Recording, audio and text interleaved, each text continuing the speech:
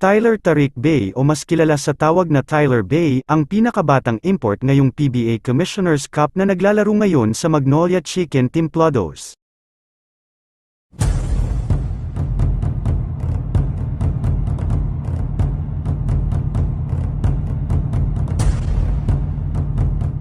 Si Bey ay ipinanganak noong February 10, 1998 sa Las Vegas.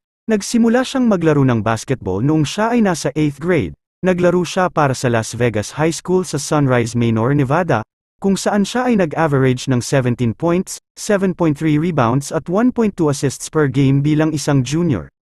Lumipat si Bey sa Middlebrooks Academy, isang prep school sa Los Angeles, kung saan ay maraming nagka-interes sa kanya mula sa mga NCAA Division I program at nakatanggap rin siya ng mga scholarship offer mula sa UNLV, San Diego State, Arizona State at Utah.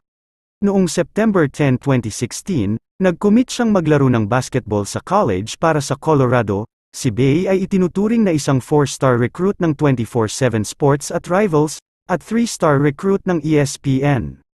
Bilang isang freshman sa college, si Bey ay nag-average ng 6.1 points at 5.1 rebounds per game. Pagkatapos ng season, nag-ensayo siya upang ma-improve ang kanyang mid-range jumper. Matapos siyang ma-benched sa isang laro laban sa Oregon State noong January 31, 2019, nagkaroon si Bey ng 11 double-double sa kanyang huling 16 games. Siya ay may career high na 27 points at 10 rebounds sa isang 73-51 na panalo laban sa Oregon.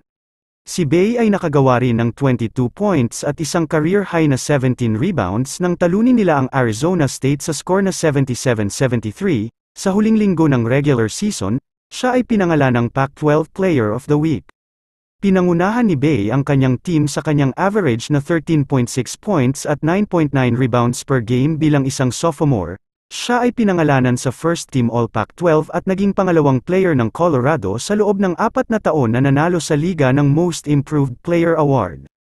Umiskor rin si Bey ng 16 points at career high na 6 steals sa isang 69-53 na panalo laban sa UC Irvine. Siya ay pinangalan ng MVP ng main event tournament pagkatapos niyang mag-average ng 14.5 points per game at pinangunahan niya ang Colorado sa panalo laban sa Clemson sa isang championship game. Sa pagtatapos ng regular season, si Bey ay pinangalan ng Pac-12 Defensive Player of the Year at napili rin siya sa second team All Pac-12. Nag-average si Bey ng 13.8 points at 9 rebounds per game bilang junior. Pagkatapos ng season, nagdeklara siyang sasali para sa 2020 NBA Draft.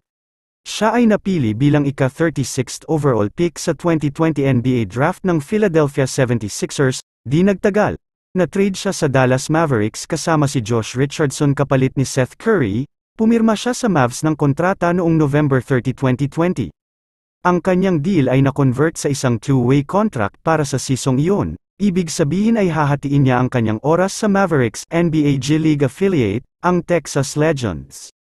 Noong February 2, 2021, inanunsyo na magkakaroon si Bey ng kanyang unang assignment sa NBA G League, kung saan ay mapupunta siya sa Long Island Nets nang mag-opt-out ang Texas Legends sa pagsisimula muli ng G League. Noong August 25, 2021, pumirma si Bey sa Houston Rockets, ngunit na-waive siya noong September 17. Pagkaraan ng 9 na araw, pumirma siya ng two-way contract sa Houston. Katulad rin ito ng kontrata niya sa Mavericks na maglalaro rin siya sa G-League affiliate ng Houston Rockets, ang Rio Grande Valley Vipers, at na-waive siya sa pagtatapos ng training camp. Sumali si Bey sa Philadelphia 76ers para sa 2022 NBA Summer League, at noong July 31, 2022, pumirma si Bey sa Ayorni Nes Zion ng Israeli Basketball Premier League. At noong August 10, 2023, pumirma si Bey sa Magnolia Hotshots ng Philippine Basketball Association bilang import para sa 2023-2024 PBA Commissioner's Cup.